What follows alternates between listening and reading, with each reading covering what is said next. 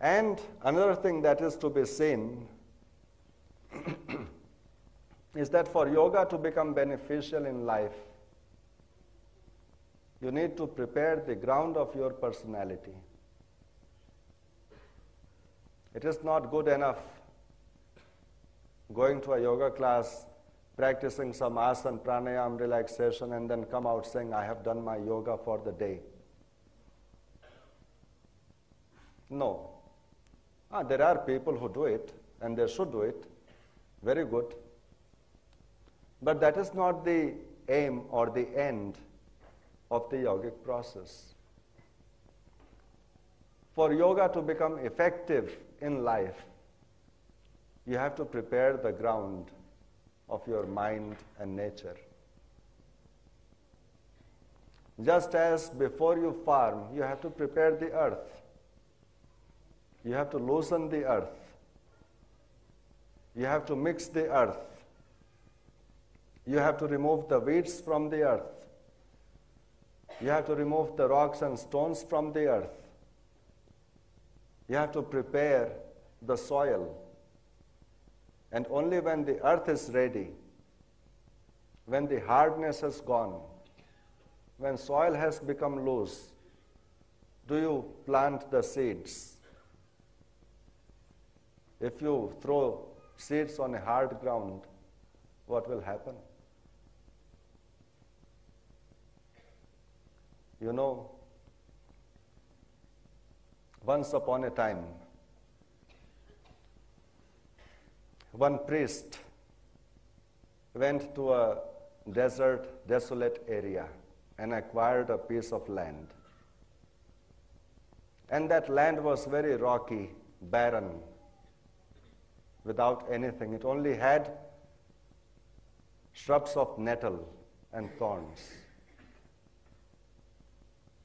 And this priest put in a lot of effort in cleaning the area, in preparing the ground, and converting that barren land into a beautiful, extraordinary garden.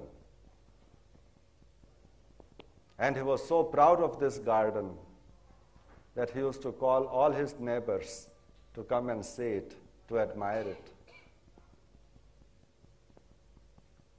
And whenever neighbors would come to look at it, he used to be very happy that this garden is a shining example of one's purushartha, which can convert a barren piece of land into a beautiful created creation. One day another person comes and who goes around the garden and says, this is beautiful. Look at this lovely creation of God. The priest became very angry. He said, what lovely creation of God? This is my hard work. You should have seen this piece of land when God was the owner of it.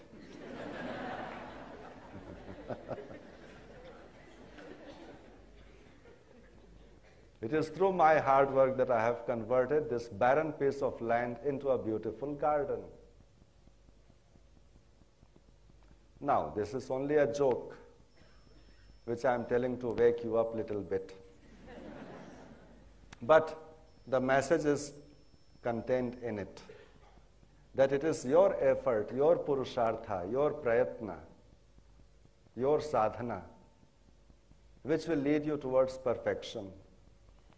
And just as you have to prepare the ground to farm, you have to prepare the ground of your nature and personality for yoga to become effective.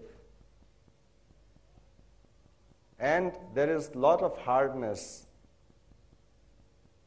in our mind, in our heart.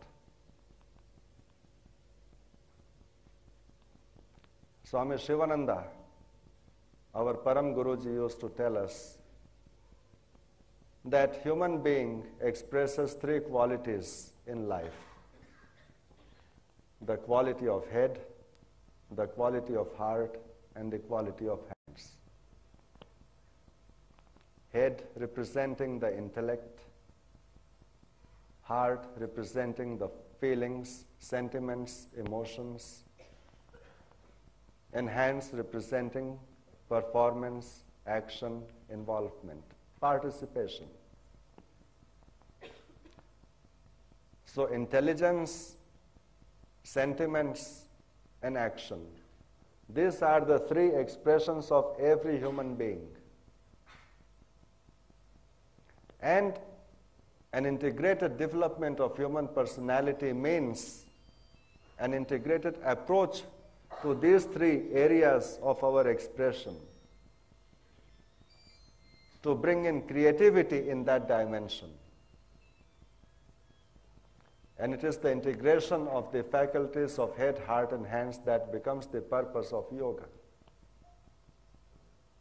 And our head and our heart, our intellect, and our emotions, they have become so centered, self-centered, that there is no scope for their expansion and growth and development. At different times in our life, we imbibe different kind of learning. The learning which builds up our character, our personality, our nature, our samskaras,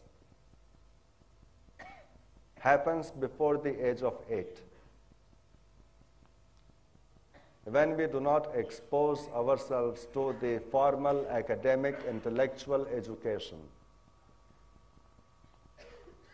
And the day the formal, academic, intellectual education begins,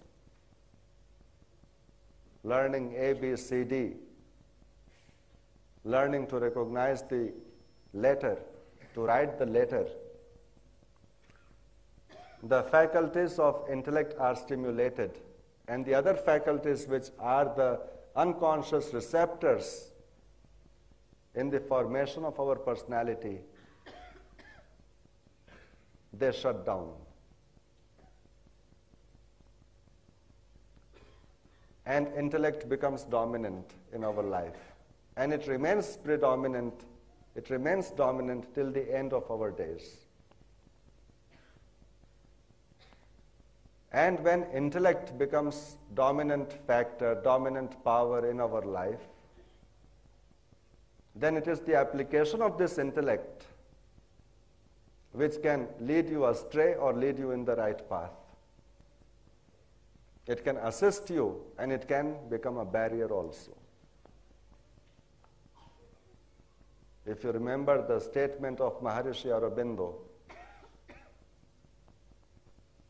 he used to say that in the beginning, intellect was my friend. It helped me. And later on, it became a barrier. Therefore, transcend intellect. This is a statement by him. Is it only a statement or is it a reality, a fact of life? Yes, it is a fact of life. Because our intelligence, our intellect is shaped by the indriyas and the vishayas that are surrounding us all the time. Our intellect is shaped by the influences of the family, the society, and the culture in which we are living all the time.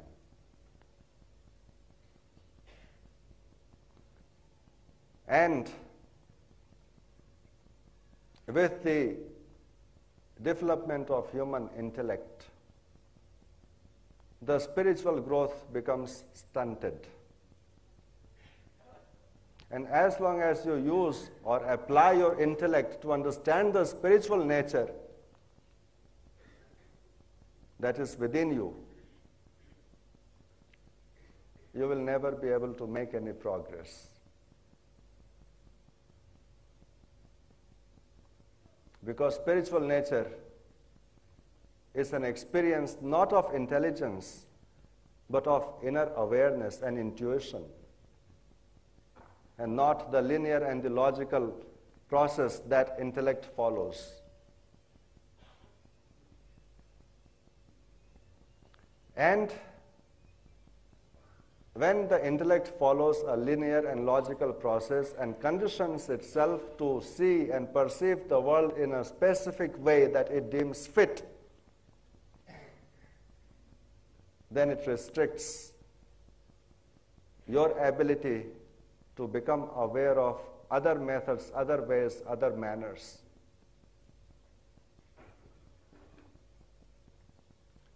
And therefore, yoga has given a very simple sutra that modify this mental behavior with the attempt to inculcate softer qualities in life, improved qualities in life, better qualities in life by adopting the principles of ahimsa, satya, asteya, aparigraha, brahmacharya, the 5 yamas, and the shauch, santosh, tap, swadhyaya, and ishwar pranidhan, the 5 niyamas.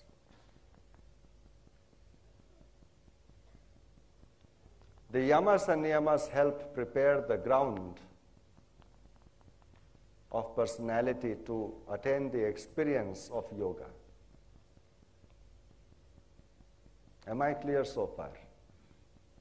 And therefore, they are things that should not be ignored or even negated by yoga practitioners. And this is the first mistake that a yoga practitioner makes. They think yamas and niyamas to be the moral code of conduct and the yoga ethics, which are outdated, and you have become modern, so you believe that they should not be practiced. And straight away jump into the 3rd level, asana, and that becomes your final destination.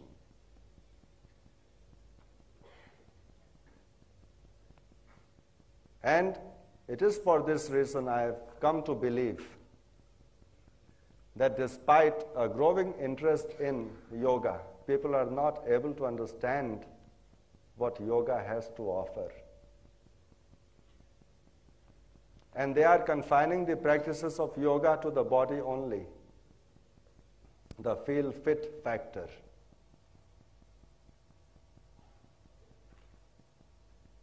And this feel fit factor is only confined to the body experience. Or today I'm feeling light. I had backache, but I did some yoga and yeah, it has gone 90%. Or when I woke up in the morning, I had heavy head. I did some yoga and it feels light. Yeah, it works. I mean, what kind of application is this? You are using a cannonball to kill a mosquito. You are using a cannonball to kill a mosquito. If this is the application of yoga in your life. And after the perfection of yamas and niyamas, when the mind, the ground of the mind has been prepared to sow the new samskaras, then you begin with the practice of asanas. Now, coming back to this samskara point for a little while before I continue with the asana and the other practices of yoga. Why do we need to practice yama and niyama? To change the tamasic expression of our personality. There is aggression, there is anxiety, there is violence, there is distraction and dissipation. When mind runs after the pleasures, craves for them, strives for them, works for them. And at that time, the positive forces of personality remain dormant. And these aggressive forces become active. And when the aggressive forces become active, then the positive confidence, clarity does not come.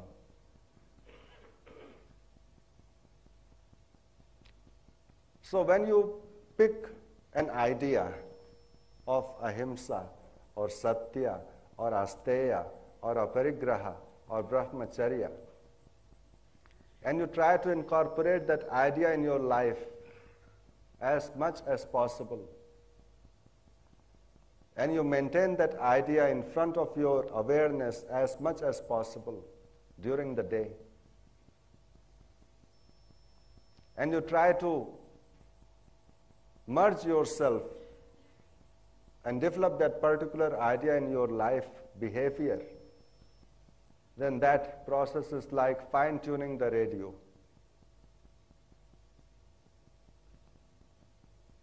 When you fine-tune the radio, when you want to listen to one channel, one station, you have to move the dial. And as the dial comes close to a station, you hear the garbled sound. And as you fine-tune the channel, the garbled sound becomes clear and clear and clearer until it becomes clear without any distortion, clear without any break. So the fine-tuning of the mental forces, the mental energies happen when you try to cultivate the opposite of what you are experiencing in your life.